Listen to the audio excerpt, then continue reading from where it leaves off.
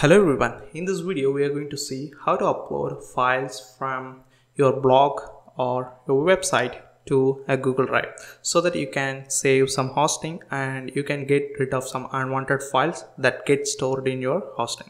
So let's see how to do that. For that you need to create a web app and you have to embed your web app on your blog or website. So that is what we are going to see in this video. Let's watch. So go to Drive and you need to create a Google app script. It is a standalone script and it is not bounded inside any of the Google app. So let's create a project and name this project as upload files. So you need to create HTML. Let me name this as index.html because this HTML will be visible to the user when they see the web app. So I do have a template for HTML. So this is very simple. It contains a head tag and this title contains upload files, and it contains a body tag, and in the H1 it contains file uploader, and this contains a form tag, and inside the form tag there is a two input tag and label. One input is to upload file and another input is to show the submit button after the user successfully uploaded the file. So let's name this as upload files to make it more meaningful, and this I use it to show the success message after the files get uploaded to a drive. So this is a very basic HTML. Okay, so here when you deploy this project as a web app, user should see the HTML. So you need to render the HTML and show to the user. To render the HTML, you should use a predefined method in Google Apps Script. The method name is doGet. So let me create a variable HTML, and using a class HTML service, I can create HTML output from file, and the file name is index that we have created right now. So here you don't need to specify the .html because it can automatically identify the HTML file which contains an index as a name.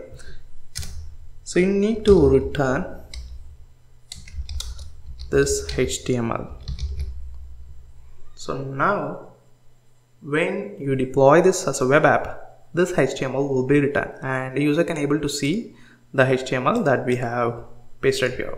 So let's see how this works. To deploy it as a web app, go to publish and deploy as a web app, new, and execute the app as user accessing the app. And if you want anyone to access the app, click on anyone and click on deploy.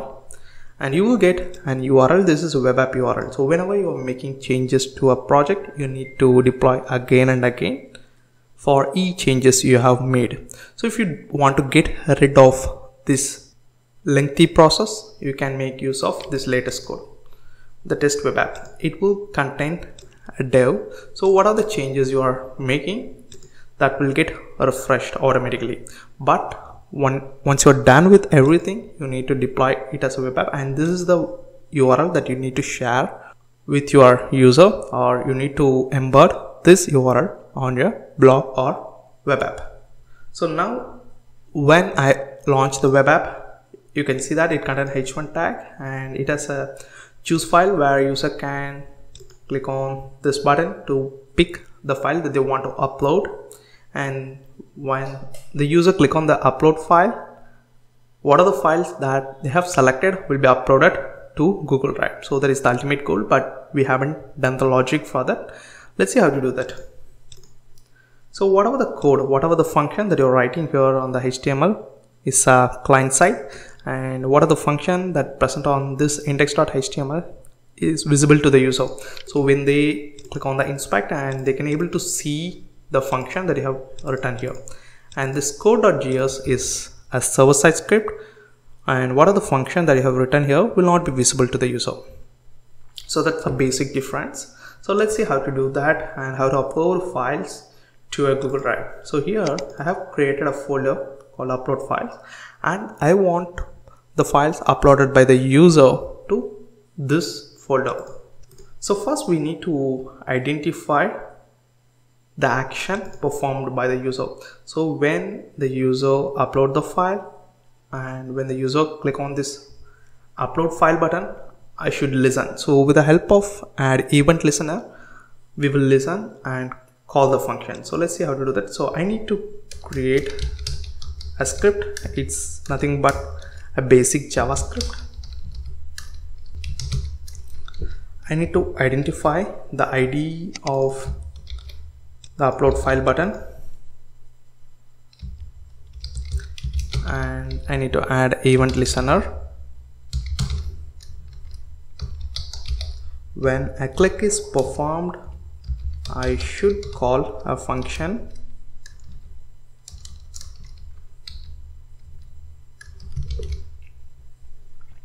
And inside the function, I should write a logic to call this Google Apps script. So this function should call the Google Apps script function.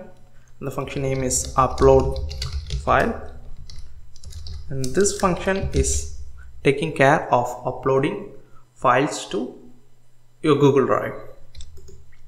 So to call this function, Google has given a class google.script.run. So you can use this google.script.run from your JavaScript to call any of the Google Apps script. Google.script.run followed by your function name, and my function name is upload file. So in the upload file, I need to pass the file uploaded by the user. So I can use this .parent node. So this .parent node is a simple JavaScript command. So what are the details given in the form that will be passed, and here I can find or I can filter the file. Let's name this as a data. Let's pick up the file using data dot, and the file name is my file. So this file, what are the files uploaded by the user that will get stored in the variable file in the form of blob. So now I have to access this uploaded file folder with the help of the ID. So whatever the text that you're seeing after the folder is an ID. So you can exclude the slash. You can make use of drive app class and get folder by ID. So now you locate this upload file folder.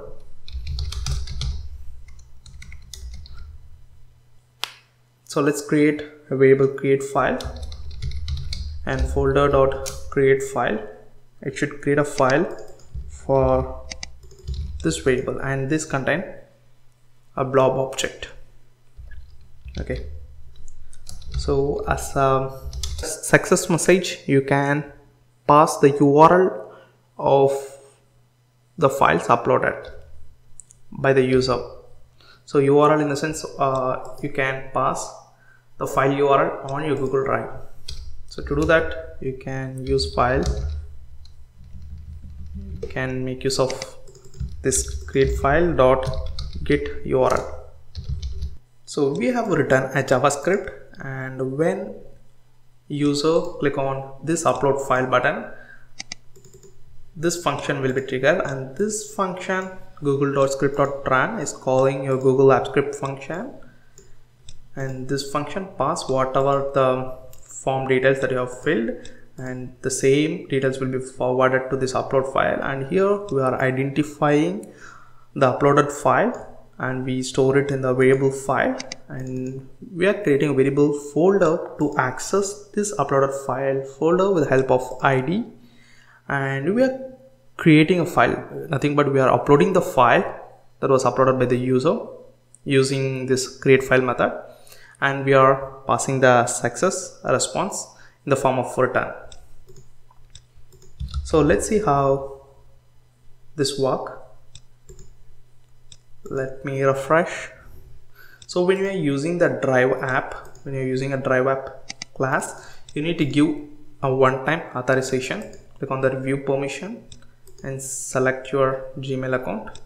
Click on the advanced and click on go to. Finally click on the allow button. So this you need to do only for one time. So now this is how your web app will look.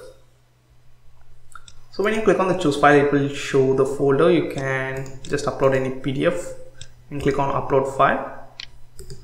And when you inspect that, let's see, are you getting any error message? So everything seems to be working fine.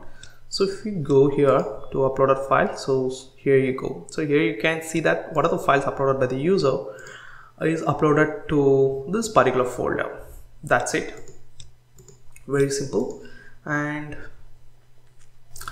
if you want to check the status whether it is uploaded successfully or not, you can make use of this Google Apps Script success handler. So you can just call this one.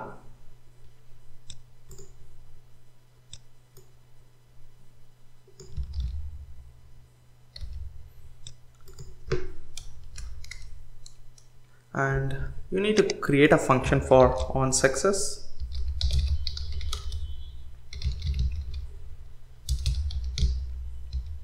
So this google.script.run with success handler will call this function on success only if this function is upload file function is called successfully. And when this upload file function is successfully called, it will return the get URL and that will be passed to the on success. Let's put that as a data and we will show the URL because here we are passing the URL of the uploaded file.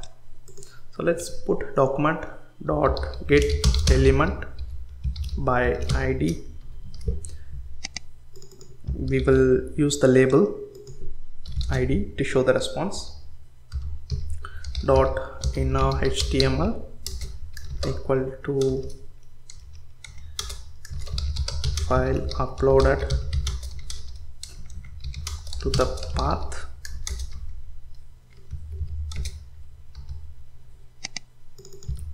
this one. So let's reload and see how it works. Let me upload an image and click on upload file. So here you can see that success message, file uploaded to the path and path of your Google Drive. So once you copy paste the path, user can able to see the image that was uploaded and the same image will be uploaded on your upload files. Here you go.